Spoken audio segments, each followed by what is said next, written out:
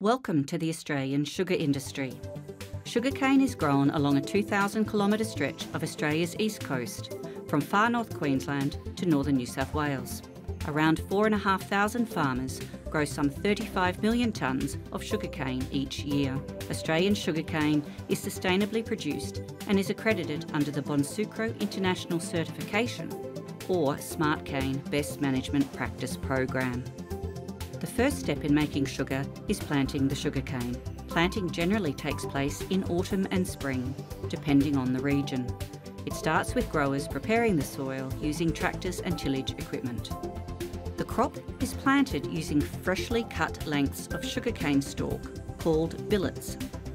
Sugar Research Australia works with the industry to develop varieties of sugarcane suited to each different growing region. The planter buries the billets with some fertiliser directly into the ground. GPS technology is used to plant the crop in straight and evenly spaced rows.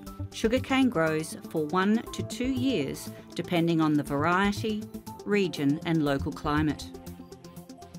Whilst it grows, the sugarcane crop helps the environment by absorbing carbon dioxide from the atmosphere at a rate of 62 tonnes per hectare per year. Sugarcane is burnt prior to harvesting when the crop is either 2 years old, has a lot of leaf matter on the stalk, or there's been a cyclone or major storm damage. This job is taken very seriously, and growers work together in teams to ensure each cane fire is conducted safely.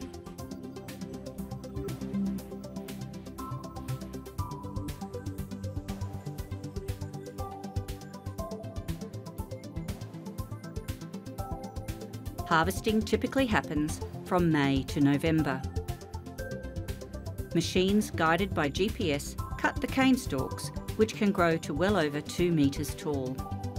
Ongoing trials run by Sugar Research Australia strive to make improvements for the most efficient harvesting rates.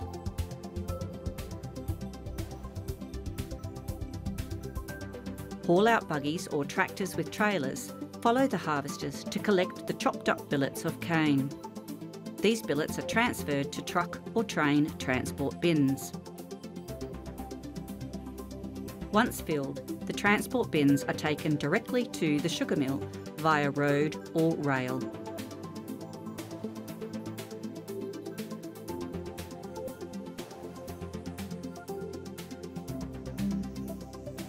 Now it's time to see how raw sugar is made. A fully loaded cane truck must arrive at this sugar mill every 6 minutes to keep it crushing continuously. On arrival at the mill, the cane bins or trucks are weighed and then they tip the cane into a shredder that breaks apart the billets. Rollers squeeze the juice from the shredded cane. The fibre left after the juice is extracted is called bagasse. This bagasse is used to fuel a boiler which generates power to run the entire milling operation, making us self-sufficient for our energy needs. The cane juice goes through a series of heating, clarifying, evaporating and crystallising stages.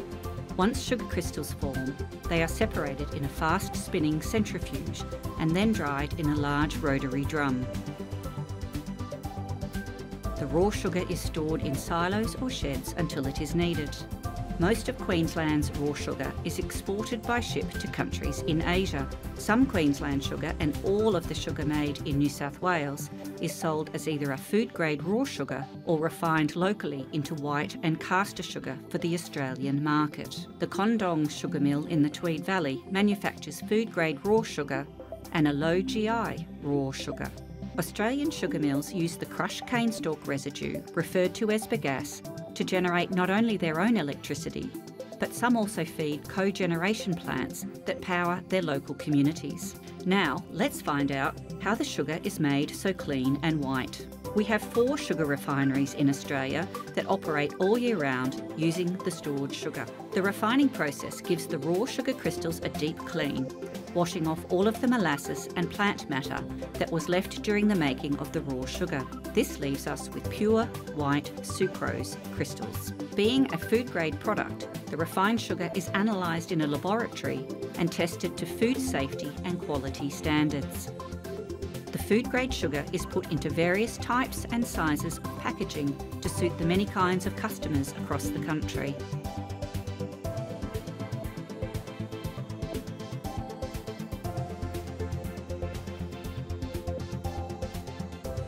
A number of Australian-made sugar brands are available in supermarkets. This state-of-the-art warehouse facility, located at Harwood in New South Wales, is used for storage and distribution of finished sugar goods. It is from here that Sunshine Sugar, which is grown and made in New South Wales, is delivered to retailers and food and beverage manufacturers across Australia. So, when you're buying cane sugar in your local supermarket that is labelled Product of Australia, you can be confident you are buying a natural product that comes straight from the sugarcane grown here in Queensland and New South Wales. Sugar from sugarcane, 100% natural and sweetened only by nature. Thank you for joining us on this Australian sugar industry paddock to pack tour.